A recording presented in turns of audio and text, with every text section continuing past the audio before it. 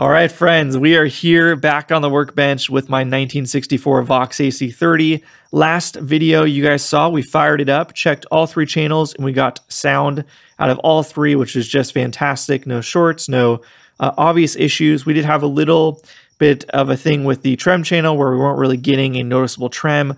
We'll circle back to that, but for right now, I want to focus on biasing this thing. So real quick, this is a cathode biased amplifier. It's a bit different than the typical fenders I work on or have shown on the channel. And you bias it via this resistor right here. And in this case, it is a 75 ohm. I don't believe this is original to the amplifier, though it is an old vintage British part from Radio Spares. 75 ohm is also, I don't think, the vintage value.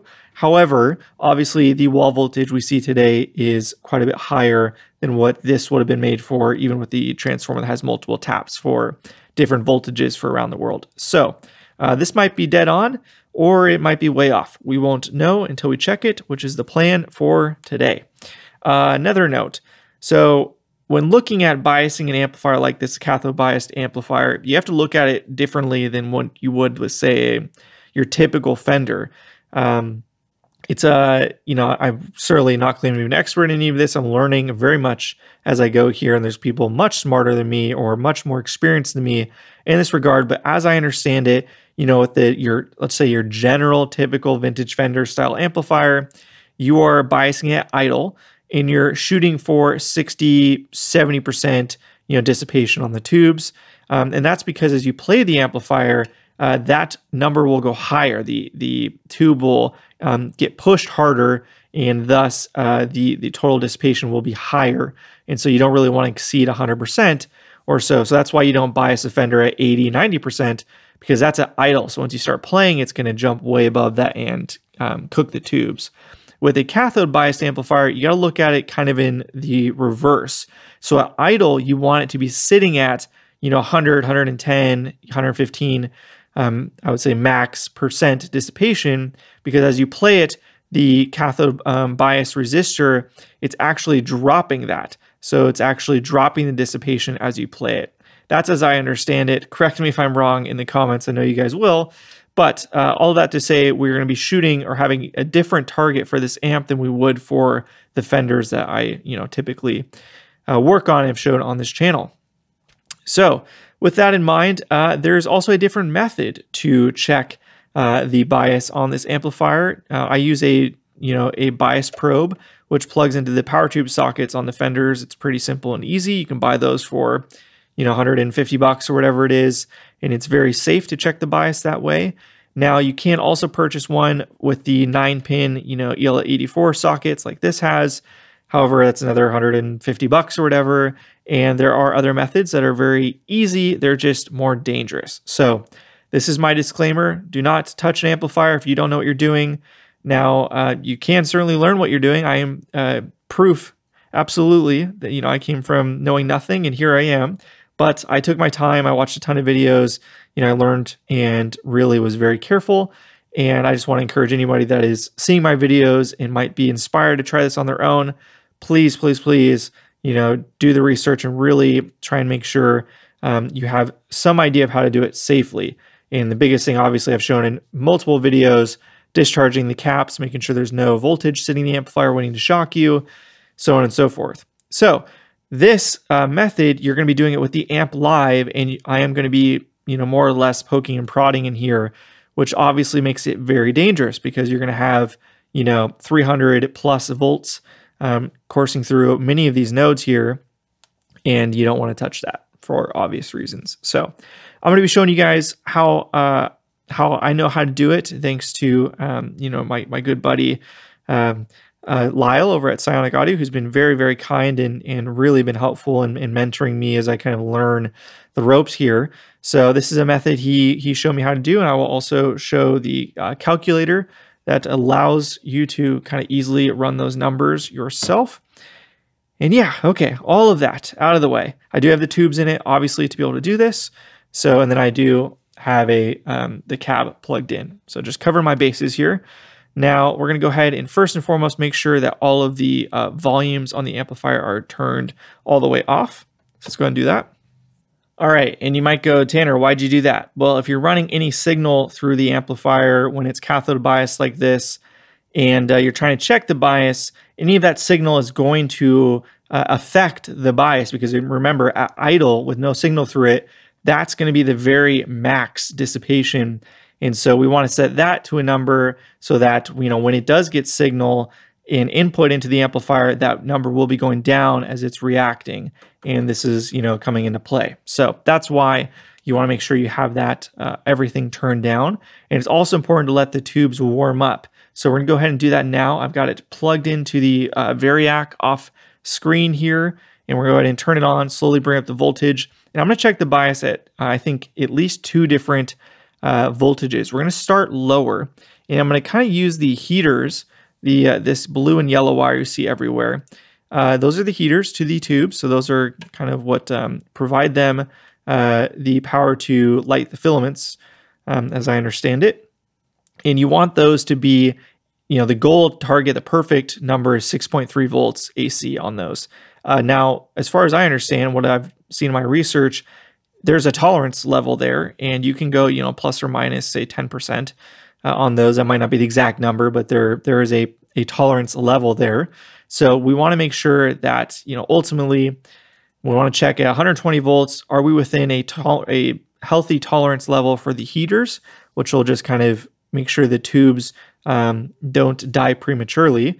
And we will ideally, hopefully, see that's the case and then bias it based off of 120 volts. But I think I might check it also at a lower voltage, like a 110, 118, 115, somewhere in that range. But I will probably just go wherever there's 6.3 volts first, and then from there we'll go up to 120, assuming 120 will not stop at 6.3 volts on the heaters here. Okay, I think I've covered everything there, so let's go ahead and fire it up. And like I said, I'm just going to let it sit for a while and kind of warm up, and then I will bring you guys back in. Okay, so I don't know how well you guys are going to be able to see the multimeter here, but I've got the black lead already connected to the yellow line of the heaters. It's just on the other side because it's an easier point for the little gripper to get onto. And then this side I'll go over to the blue here. And this is, again, you want to check the heaters with AC voltage, not DC. Hand in the pocket method, of course. So at 110 volts out of the wall, we're looking at 6.19 volts. So again, the quote-unquote perfect target is 6.3 volts. So we're very close. We're going to go ahead and bump it up a little bit till we get to 6.3. So this is 112 from the wall. Let's try that.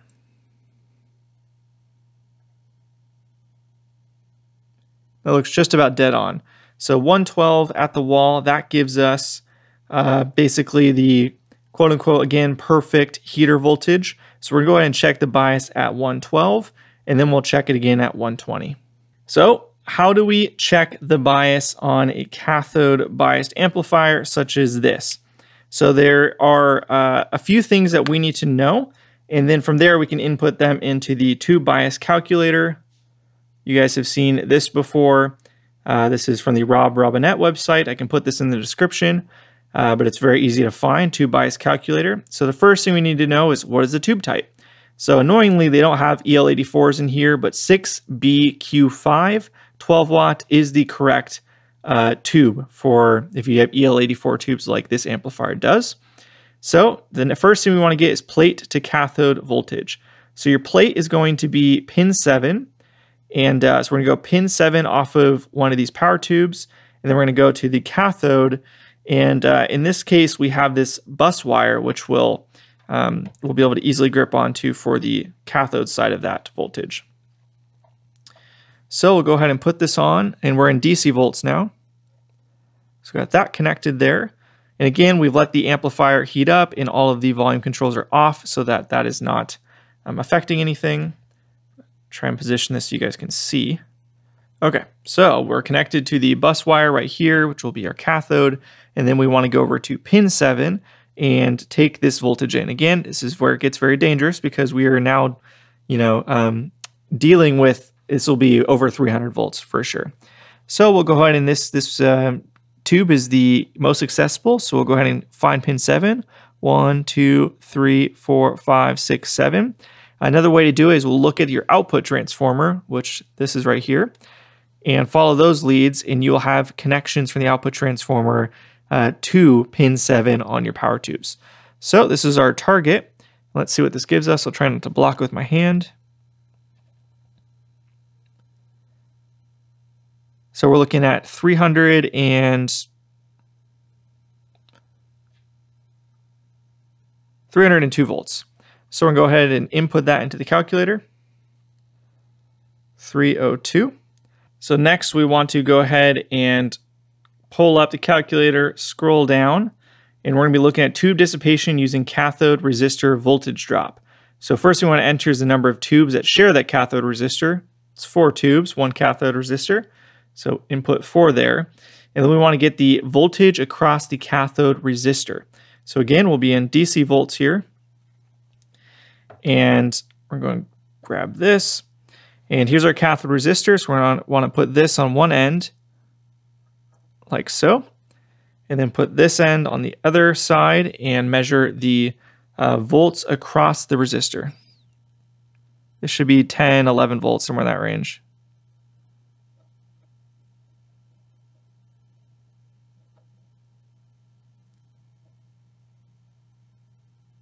$10.41.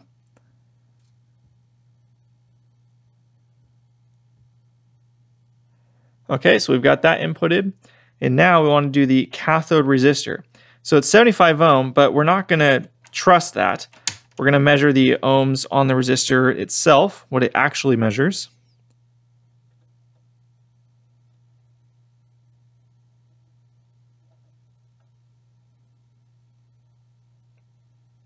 It's because I'm running voltage through it.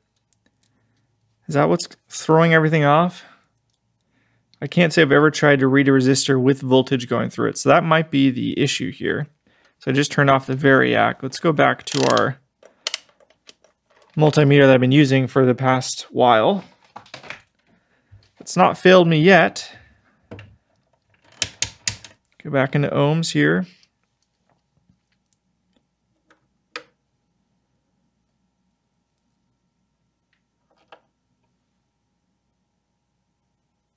There we go. Okay, that was the issue. That's another just rookie mistake, I'm sure.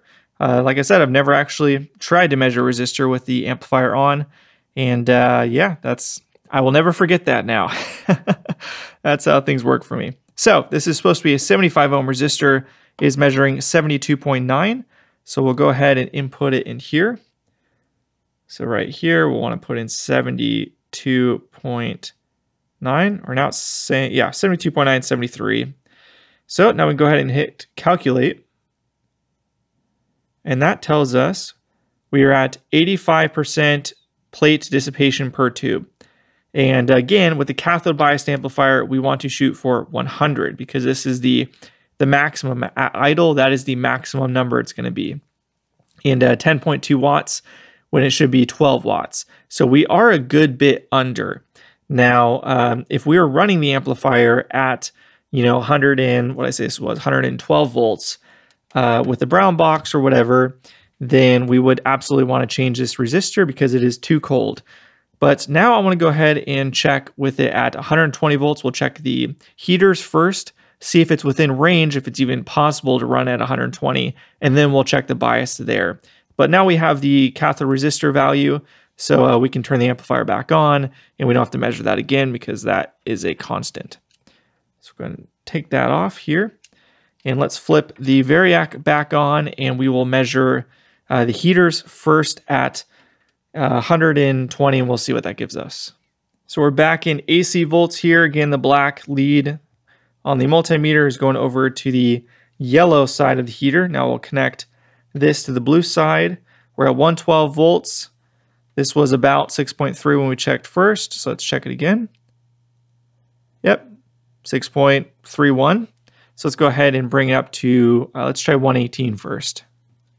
All right, 118 volts. Let's check that. 6.6 volts.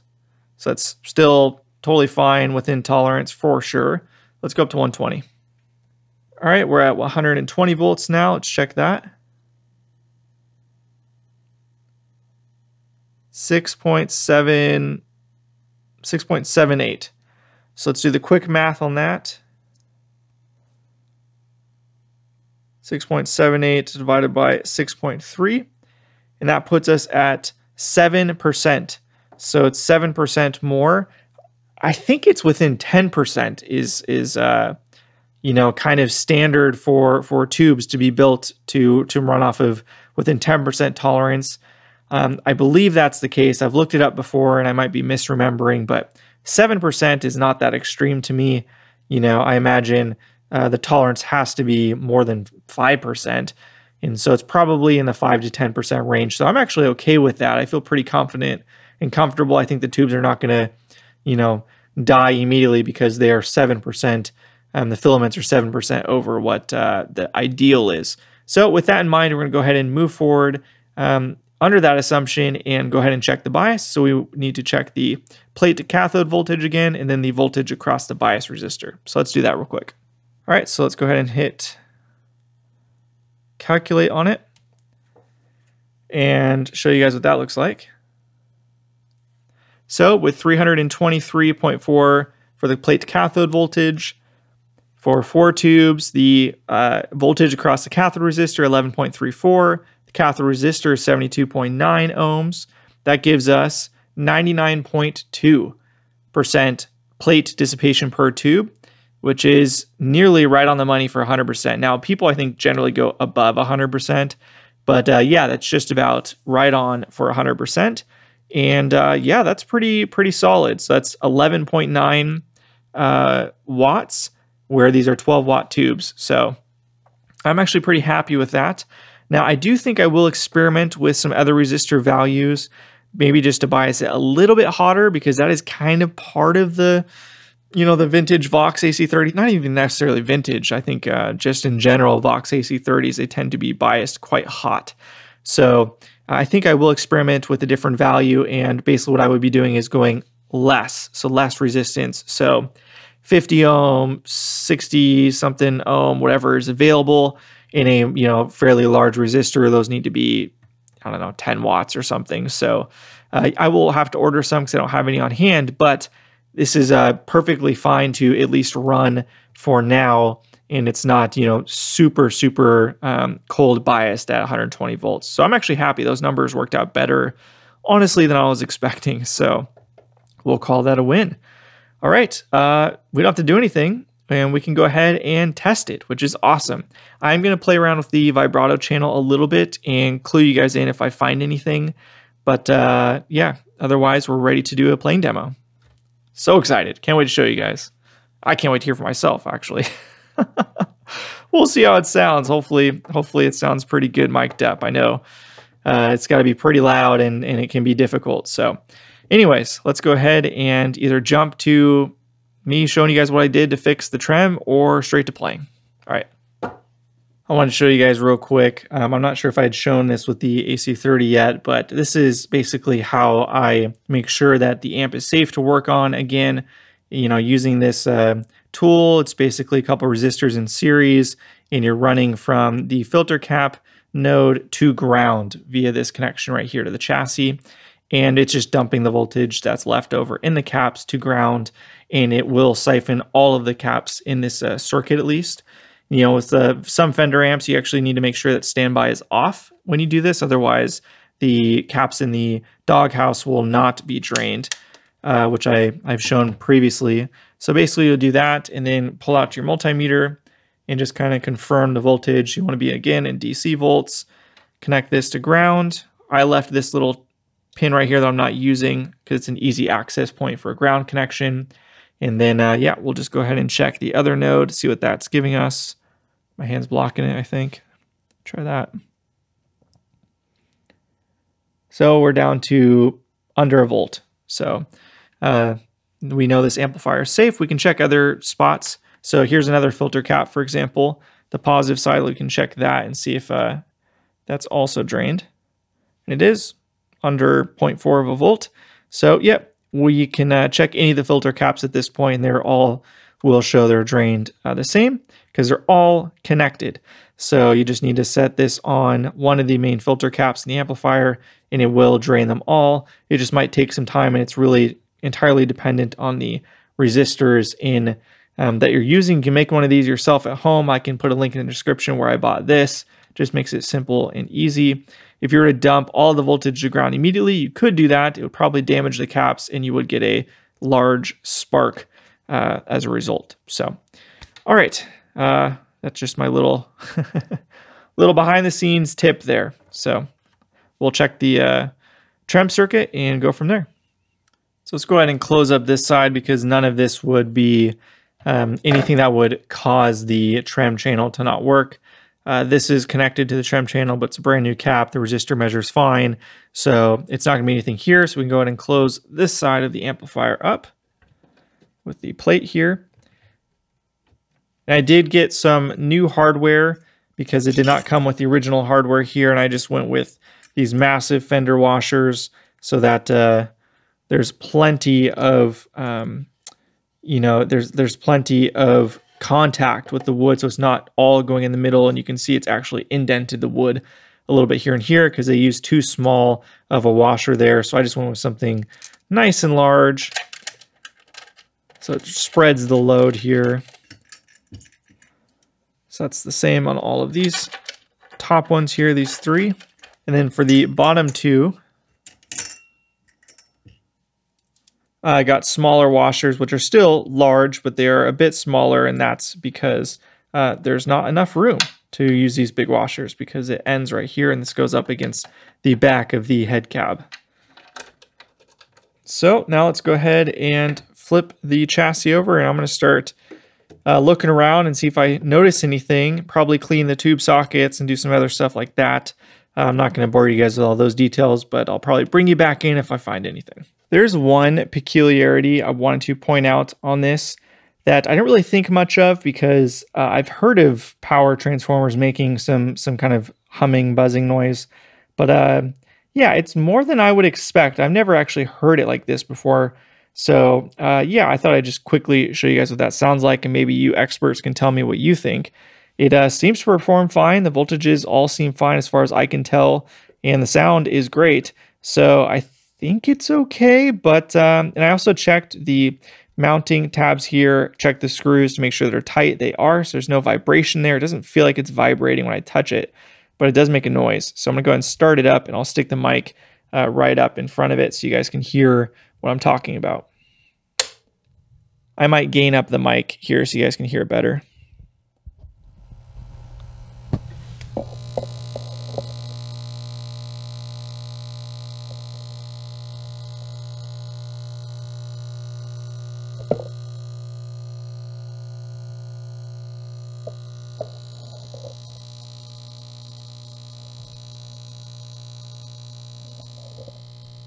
It's definitely coming from the power transformer, but I don't feel any vibration when I touch it. And yeah, I'm not sure, but when I put my ear next to it, it really sounds like it's a power transformer. And with the bottom of the chassis open, I couldn't identify anything in there either that caused the issue or sounded like anything. I changed the rectifier tube to see if that caused anything, just out of curiosity, because it sounds like it's right in this area, and it made no difference. So it is the power transformer as far as I can tell. Yeah, I don't know. It's new to me, but and it is a replacement power transformer, as mentioned before, but it is a vintage power transformer from an AC30, just not a 64 or so like this would be. It was from a roughly 1970 Vox AC30. Okay, with that, we're gonna now move forward.